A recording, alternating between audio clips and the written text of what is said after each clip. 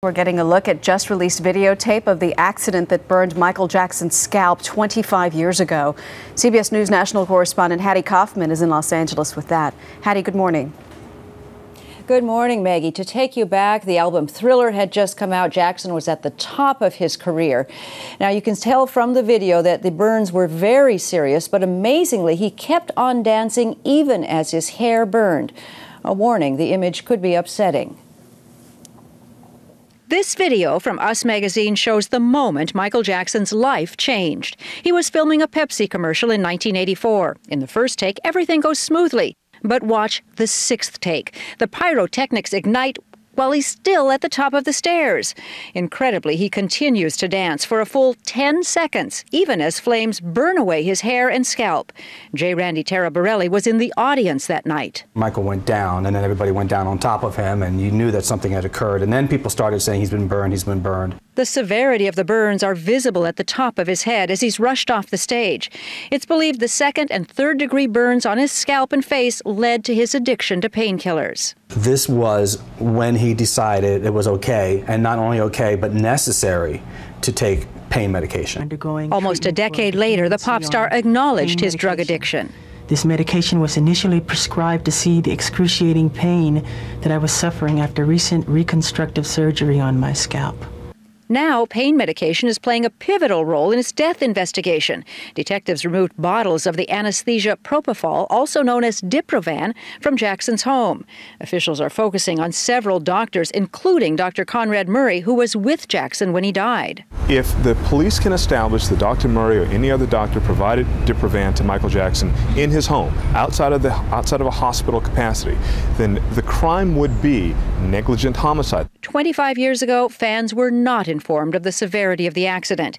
Instead, the most famous image of the day was Michael waving from a gurney. It's only now, after his death, that his horrific injuries can be fully grasped.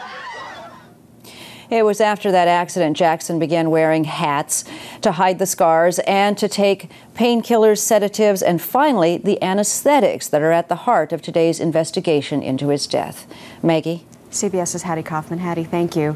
In his new book, Unmasked, The Final Years of Michael Jackson, author Ian Halperin says that nobody feared for Jackson's life more than the singer himself. And Ian joins us this morning. Good morning to you. Good morning, Maggie. This is a book that has a title about his death, but you actually started writing it a while back, and you just changed the title after he died.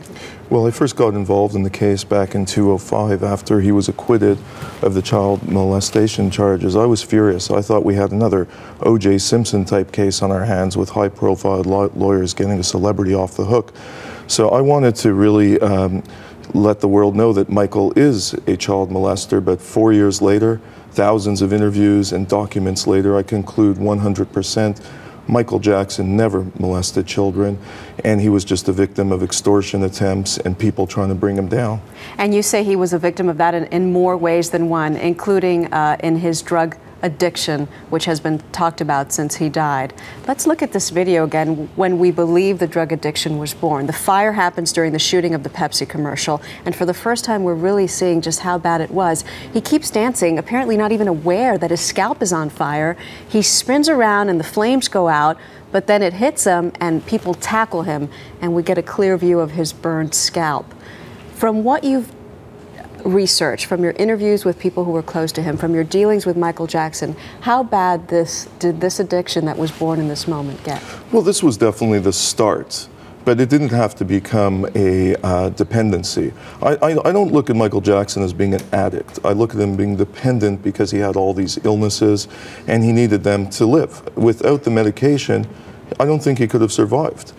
But this incident back in 1983, I think it was the perfect opportunity for doctors to take advantage of and to get him to become dependent on prescription drugs and to up the level of the drugs he was on. And that's where I find the injustice is. These doctors, I hope, are investigated thoroughly by authorities and are brought to justice, because Michael Jackson deserved a much better fate.